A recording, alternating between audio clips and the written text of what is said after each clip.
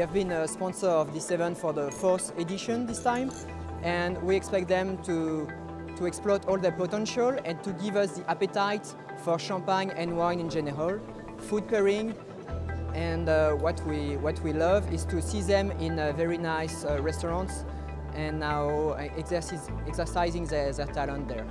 Le lauréat dans le trophée du Vin de Leroy 2015 s'appelle Pierre Jacob.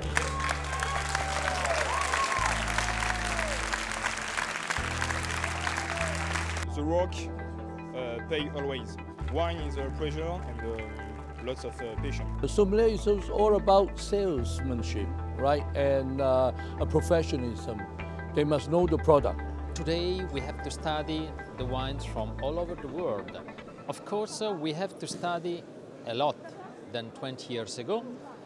It's harder and harder to be a sommelier, but fortunately our profession is more recognized.